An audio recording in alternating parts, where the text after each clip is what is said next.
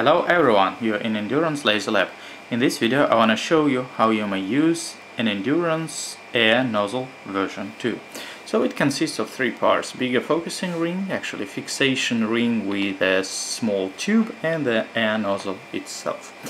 So the bigger focusing ring should be screwed like this, maybe 2/3 or 3/4 of the entire laser lens, and now let's screw it inside.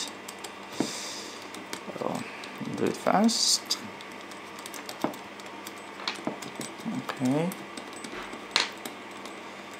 So now we pretty much in focus on the range, maybe 30 millimeters or something like that. Let's check it out. Also wear goggles. Okay, yeah, that's over here. Okay, and now we add that. Now it's fixed. We add this part like this, and then nozzle. Okay, and at the end you can see where your focus is, so it's somewhere here, right? So you can extend it.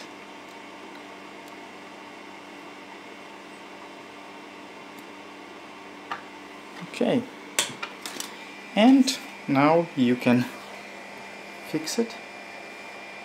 Actually, better with a screwdriver. So that's what we get at the end.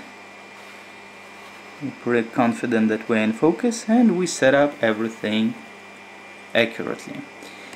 So hope that you like this video. It'll help you to install and use our new air nozzle. If you have any questions, email me gf@endurancerobots.com or text me +7 916 225 4302, and visit our online store endurance-lasers.com, and have a wonderful and clean laser cutting with a new air nozzle from Endurance. Bye bye.